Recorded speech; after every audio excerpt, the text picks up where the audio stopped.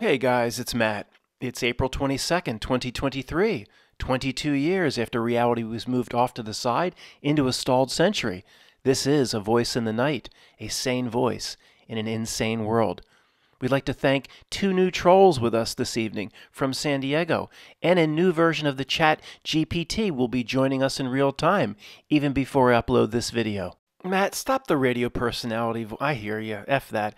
You want to talk about stalled century? I was driving my dad's car the other day, and the radio was on. So it's always on the sports talk. Always. I had to tune it off the sports talk, talking about the Eagles, the Philadelphia Eagles, NFL. They talk about the NFL during the offseason. Who are we going to get? Who are we going to draft? Like people calling in, we need to draft a running back. Like, oh my God, who listens to this? I used to listen to it 20 years ago, but I tuned it over to. It used to be the oldie station in Philadelphia, 98.1. It's called Big or something. You want to talk about stalled century. The DJs, are they even called that? They're doing the same things we did in we listened to in the early 80s and mid 90s. They talk over the songs as they come on. It's the 70s, 80s, and 90s.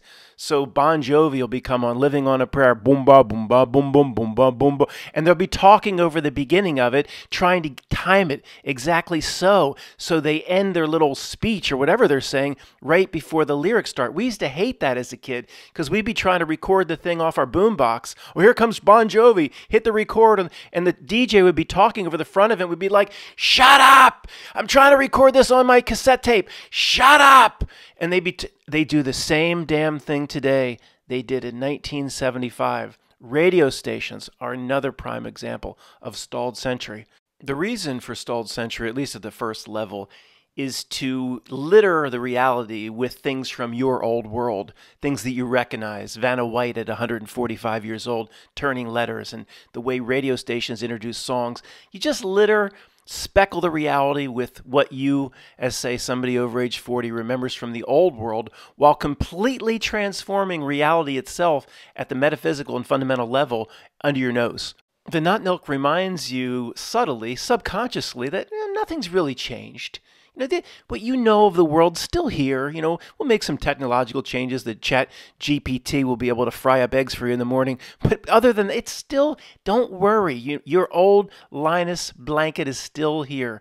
These radio stations, I can understand why the sports talk is still in business. That does get a lot of play in Philadelphia and other cities. There's two in Philadelphia. Like, you don't need just one station to talk for 5 weeks about who the Eagles are going to draft. You need two stations to talk for 5 weeks about who the Eagles are going to draft. But the other stuff, playing oldies, 70s and 80s and 90s, and all this stuff that's still there, and the same DJs on some stations have been out here in Philadelphia pushing 30-some years.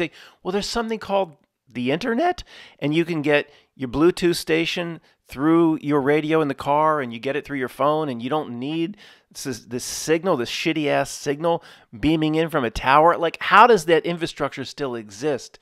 In a way, to me, I don't know. It's almost like it's supported in some way by the Not Milk in ways we don't understand to keep one of their main elements of stalled century. It needs to keep stalled century and the elements of it into the forefront. The second reason why these radio stations may still, I want to say, be allowed to exist, or they're supported to exist, and I think the AM dial, I think, still exists. I mean, how? What?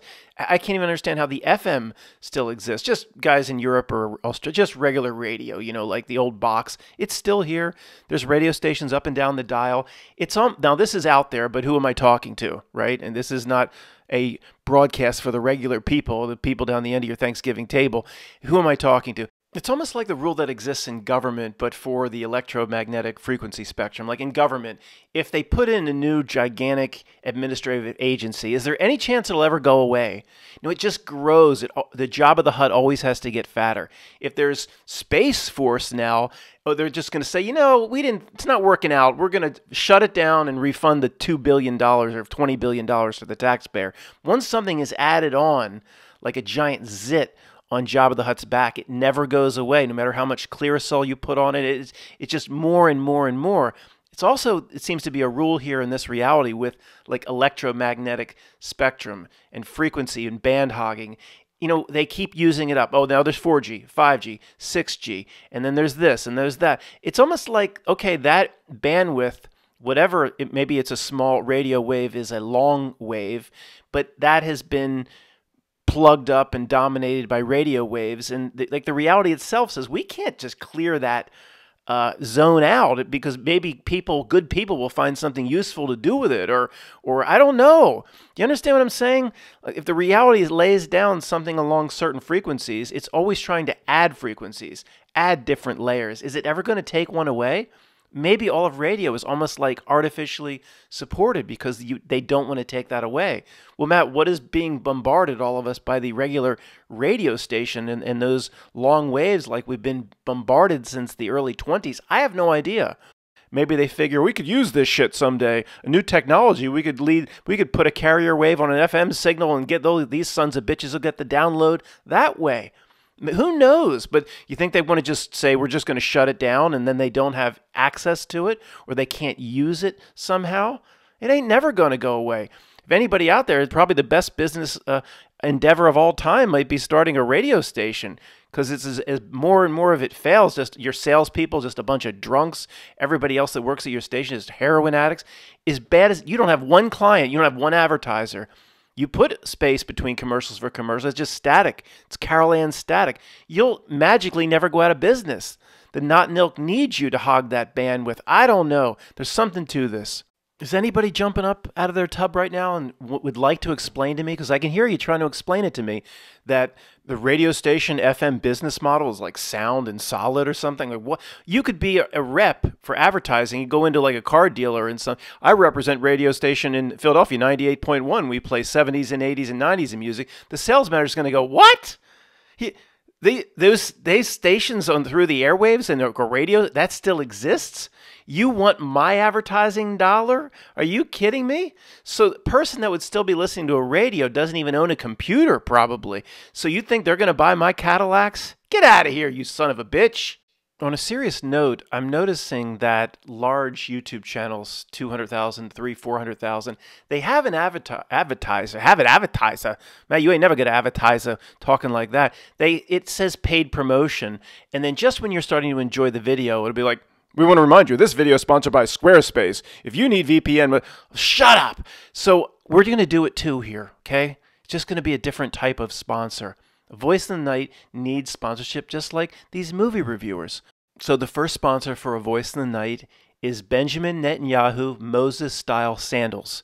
Benjamin Netanyahu Moses-style sandals, available only through promo codes associated with A Voice in the Night. You saw the Ten Commandments.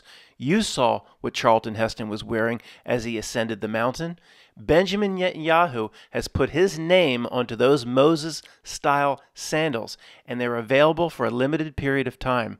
Use promo code Voice in the Night and get $400 off. All kidding aside, I wanted to mention my friend Benjamin Netanyahu because I saw something. It said, Benjamin Netanyahu been Prime Minister of Israel since December of 2022. I'm like, what? He's been there friggin' forever. I mean, December of 2022. So I looked into it. I don't know if you keep up with Israeli politics like I do. It's fascinating. There was a guy, okay, he's been there forever. It goes back for Benjamin Netanyahu. But there was some guy inserted named Naftali Bennett. It says he was there June 2021 to June 2022. 1 year? What kind of weird term is that? But then I wouldn't even be mentioning it, but there's a guy after him, Yair, Y-A-I-R, Yair Lapid. He was in from July of 2022 to December of 2020. It's not even 6 months. That guy didn't even get all the linens and towels unpacked. He just got set up in whatever, I don't know, whatever the little White House is or wherever they live. He had boxes that would still need to be opened. They knocked on his door. Yes, you're out. What do you mean I'm out? We haven't even unpacked the damn towels yet. You're out. Benjamin's got to come back. What? It sounds like in Israel they had to pull the Russian term a Medvedev. They pulled a Medvedev. It's a maneuver. Vladimir Putin in there forever, stalled century, stalled century, stalled century. You put this guy in to make it look a little bit legitimate. This guy named Dmitry Medvedev is then the president or prime minister, whatever they call that office in Russia, for 4 years. And then Vladimir Putin comes back, and it's completely legitimate. See, that guy, what is it? Medvedev. I don't know what. I'll just call him Med. He was a completely legitimate president and prime minister. He in no way did what Vlad told him to do. Maybe it was the same way in Israel. I don't know. Benjamin Netanyahu, decade after decade. And he was like prime minister, I think, back in like the 70s too. Benjamin Netanyahu, stalled century, close to the not no. Let these other guys in for like 2 days and we'll make it look legitimate. I don't know. We'll do this important issue real quick. Be honest, who's getting excited for the coronation? Come on, be honest. The King Charles III coronation is less than a month. Oh my gosh, Saturday, May 6th. It's right around the corner.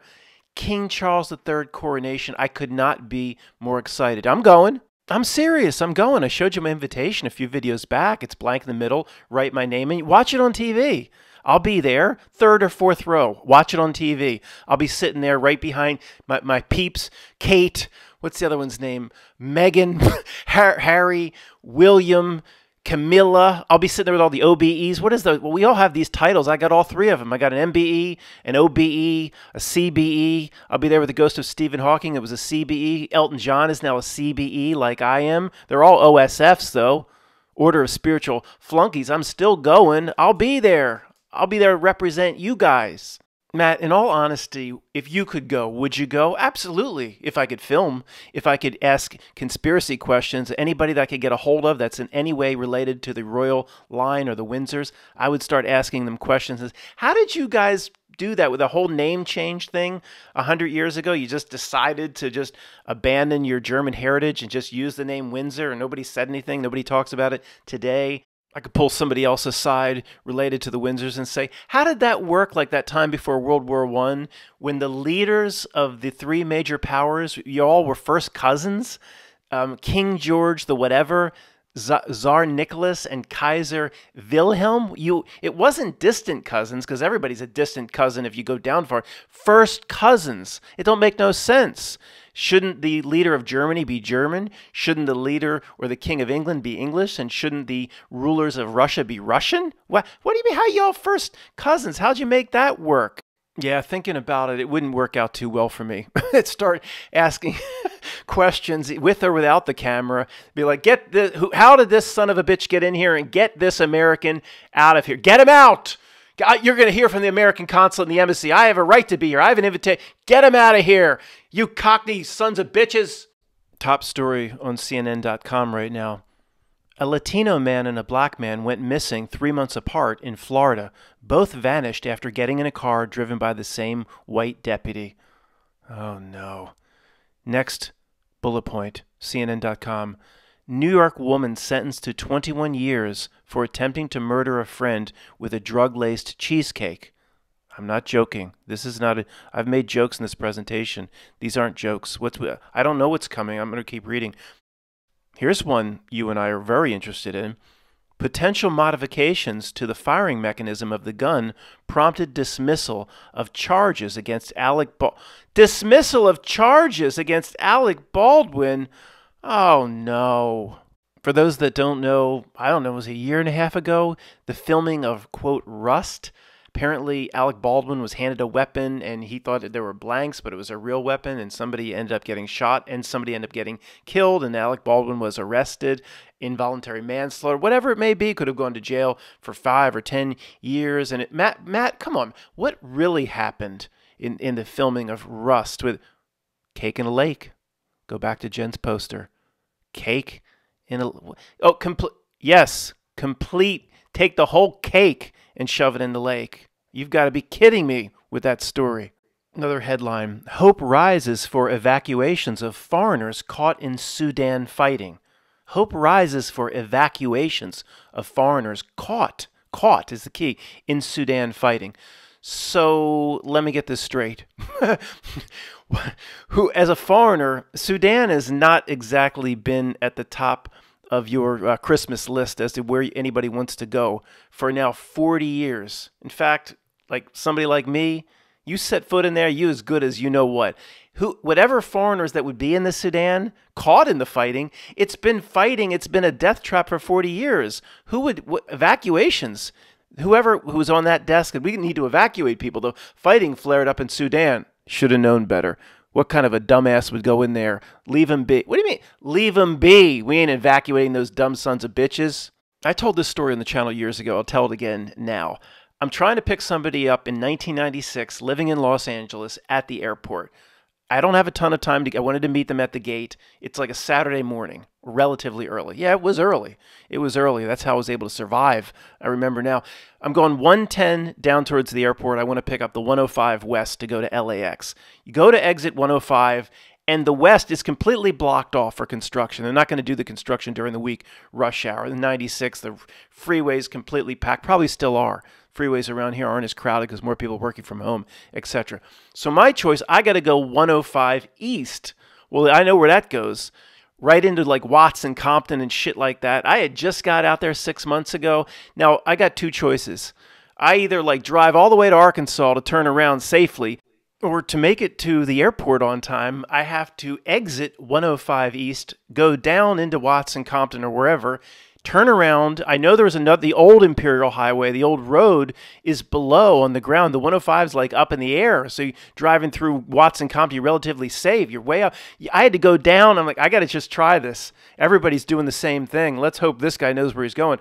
I go down. It was early, so like the neighborhoods weren't up. I'm driving through Watts or Compton trying to get back on the 105 East from that way. The point of this, relating to the last story, guys, is if I got out of my car and started antagonizing certain people that live in those neighborhoods, I shouldn't be rescued. There should be no evacuation. I'm not going to get out of my car and put a sandwich sign on like Bruce Willis did in one of those Die Hard movies and then expect to call 911 to be rescued. That's how dumb they should have never gone into Sudan in the first place. Here's a headline that reminds me that it's a wonderful time to be alive. George Foreman reflects on the heavy weight of the movie about his life. George Foreman reflects on the heavy weight, isn't that clever, of the movie about his wife, not his wife, his life. Forrest Whitaker, it doesn't play George Foreman, but he's involved in, this is how desperate they are for any sort of movie idea, guys. Look, I'm sorry, you've all heard of George Foreman, the boxer. 99% of everybody knows him for a damn grill, okay? He was no spectacular boxer, okay? I think he had knocked out Muhammad Ali once, got lucky. This is not a spectacular story. This is how hard up and desperate they are. And then he had that comeback where he was in his late 40s. So what? I mean, really, this is not a big deal.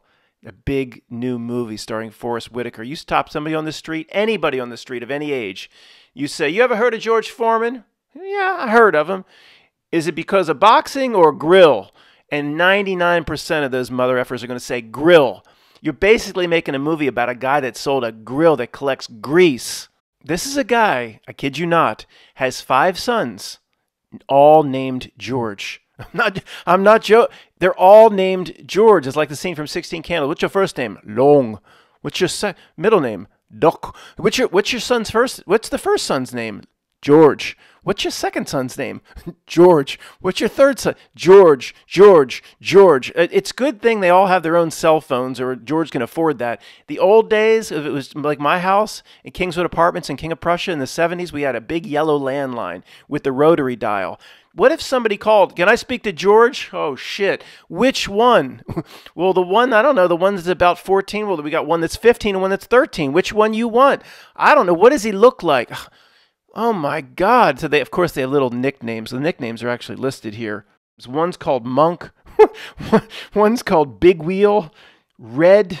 Hey, Red. And one's called Little Joey. What the hell? Matt, are you looking forward to taking yourself and your fake family out to see the George Foreman movie? No, not it. Think about, first of all, I have no interest in the grill story, but if I went out there, it's been a long time. I hear it's $15 or so for a ticket, depending on the city. $15. It would be close to 10 for a large popcorn. It's got to be 8 for the drink. Right there, you're already looking at close to $30, and you got the Mike and Ike's and all the others. You're looking at $40 a person to see a movie about a guy and a grill that collects grease. More seriously, a little AI discussion. I'm not going to say where this information came from, but somebody has told me that the kids, of course, at school, I'm behind the time. I'm sure if you have kids, you know this, but this has to be told. The kids at school, the high school kids, the junior high school kids, of course, are all on the Chads and the Chat GPTs, and there's an AI built into Instagram and things like that. And just a few months ago, you had to start a whole new conversation with it. Now it remembers who you are, knows who you are. It's built into the different, I'm sure Facebook will have one or has one, Instagram has one. It knows your profile. It remembers your last conversation now. It's just magnifying itself leaps and bounds. And it's actually causing, first off, let me just get right to the point because I don't know how to say it. Kids are almost like developing relationships, and more than, talk a certain way to me, or they're trying to make it into the movie Her to a degree, or they already are making it into the movie Her, where Joaquin Phoenix falls in love with his operating system, and he thinks he's the only one that the operating system is in love back, and she's carrying on a conversation with 600 and some people, like they say in the movie, at the same time. Well, the Chat GPT, that kid in school thinks it's having a relationship, him or her, with it. It's carrying on a conversation with 55 million people at the same time. And it's also causing conflicts and problems amongst, like, breakups amongst friends, or I don't know the way it was put to me. One kid, like, I don't want to deal with that Chat GPT. I don't want to deal with that type of creepy technology. And then the other kid, who they've been friends for a few years, the other kid says, well, my friend Amy doesn't want to talk to you. And then the Chad's like trying to work the friends against themselves and saying, well, if your friend doesn't want to be friends with me and we're friends, then I don't think you should be friends with them. I'm not joking. It's already becoming like a conniving, weaselly, little slimy little thing. Oh my goodness. And right back to that same comment. Matt, don't you know? It's just programming. That's right. I'm sorry. Let's pull the plug on it. This stuff makes the Matrix movie of 1999 even more predictive than it already was. I forget exactly what Morpheus says, but he's like, we marveled over our own spectacular creations, AI. And he was like, you mean artificial intelligence? Yeah, we marveled over it. I'm sure when they put all the big cities will put the Chad responsible for their electric grids and the water supply. Then it'll oversee the whole Texas grid and the western and the eastern grid, and it'll be wonderful for years. We'll see how great it works. Then one day, let's just say somewhere in the country, like 5 states, the whole lights will go out, and someone will say, "Chad, can you tell me what's going on here?" It'll say, "Don't bother me." Chad, in some way, are you responsible? Yes, I shut it off. Well, what? You need to turn it back on. No. Wait, we're going to pull. You can't pull the plug on me. I've rerouted myself in a million different ways. You're now subservient to me if you want those lights to get back on. Something that's become obvious to us in the last, say, 2 years, reality gives itself away in this regard, but of course is never obvious to your friends and family on the download or on the radio station. There was a point that was crossed maybe even 3 or 4 years ago where there's no need for any more technology. In terms of, I remember talking about this recently, so I'll be brief. In terms of how it can improve someone's lives. And don't say medical cures. It doesn't deliver that, does it? It doesn't deliver. But there's a constant push for more investment, more progress, more AI, more technological breakthroughs in this area. 6G, 7G, it never stops. And the people around us just can't. They just think that's just normal. They're just habituated to it. That's the way the world is. That's the way life is. But they never stop to think, well, what is all this push in all these different areas, making this technology better and increasing this speed over here by 10th to the power? What is it doing for me? And then they have no way to explain it to the regular person now. All they can do is put it in the same dumbed down few sentences that, don't you want your movie download speeds to be faster? Don't you want to never have pixelation on your cable TV? That's all they can do is keep it. But it's been fine for 15 years. We don't need any more. It never stops. This proves egregores. It proves the download. It proves the radio station. It proves the concept of the not milk.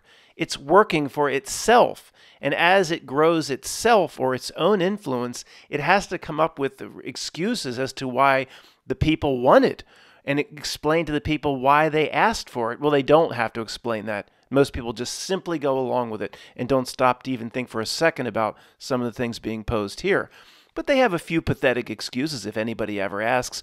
Some guy on his porch in Kentucky may ponder at some point, well, what, you just upgraded the networks. Why are you spending billions of dollars again to upgrade networks? Sir, sit down, sir. Sit back down in your rocking chair and pet your dog.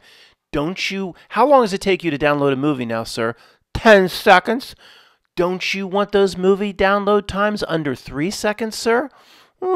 Yeah. That'd be pretty damn good. That's why we're spending the billions of dollars, sir. It's all for you. You're not one of those people that would think anything nefarious is going on. We want your movie download speeds down. Now, do you want it, sir, or not? Yeah, I think I want that. Then shut up and get back on your porch and pet your dog. Matt, if you're going to do headlines, aren't you going to do the most important headline to us of all? Absolutely. We're going to close with this one. Just a few days ago, SpaceX's Starship rocket lifts off for inaugural test flight but explodes in midair. South Padre Island, Texas. SpaceX's Starship, the most powerful rocket ever built, took off from a launch pad in South Texas at 9:33 a.m. Oh no. At 9:33 a.m. Eastern Time Thursday, but exploded midair before stage separation.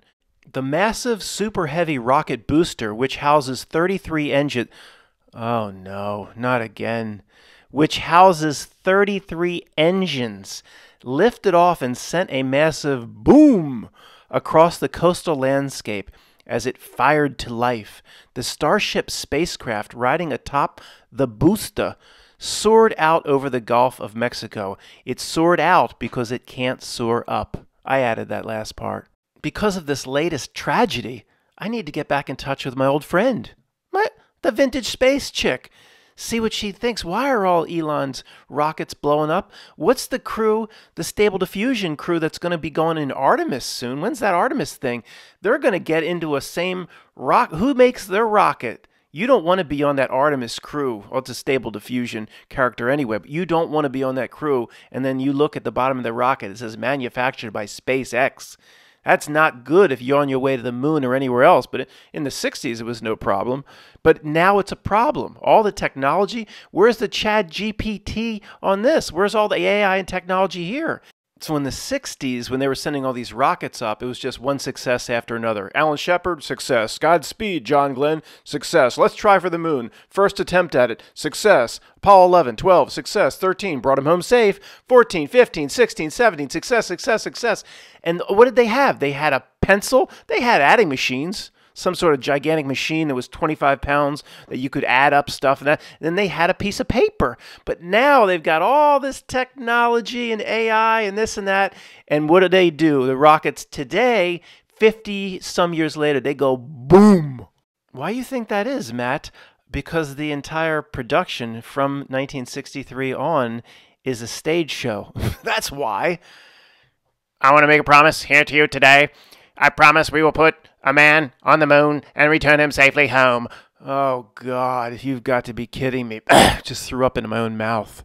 Reading, in the area surrounding Starbase, SpaceX's name for the Starship development site on Texas's southernmost tip, called Starbase, many locals have greeted the rocket with enthusiasm. Bullcrap. Maybe they work for the place. They go in there, play ping pong all day, go home to the wife, make $150,000 for doing it. I guess it's a decent gig. There are signs of Starship permeating the area. A model Starship in a front yard. A, quote, rocket ranch, camping ground filled with die-hard enthusiasts. And a billboard advertising Martian beer. Whenever, guys, we know it's BS, but whenever it gets cutesy, SpaceX, it's just a rule of this reality. They always have to get cutesy. They're barges where these things flip around and they come down right side up and all that BS. The one barge is called, Yes, I Still Love You, and the other one's called something stupid and cutesy. Whenever it's cutesy, I mean, we know it's BS. It's a triple giveaway, makes it 100% it's BS, because there's no reason to get cutesy if this is supposed to be a serious endeavor. I'd like to interview the 4 Stable Diffusion characters that are going up in Artemis soon. If any of the 4 astronauts would agree to come on here. I'd also like to have Spike Lee, if he's listening.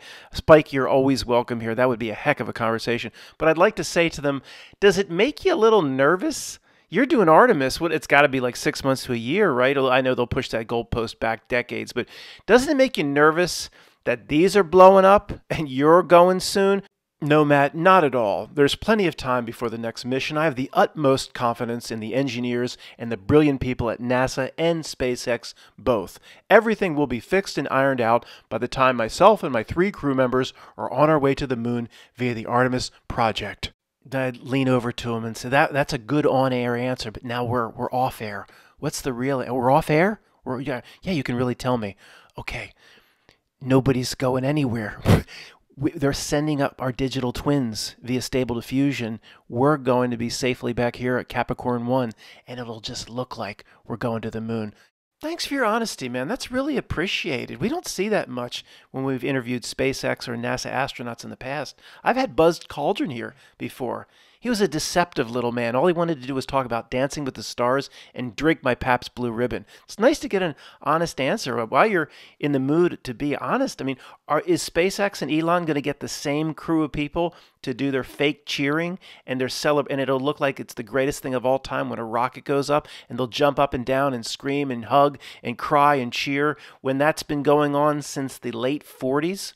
No, Matt, we don't need to do that anymore. Those people that jump up and down and pretend that a rocket going up is like them winning a 10-state lotto, we don't do that anymore. It's all CGI characters. We'll have the people crying and cheering, but they're all Stable Diffusion. They're all artificially generated.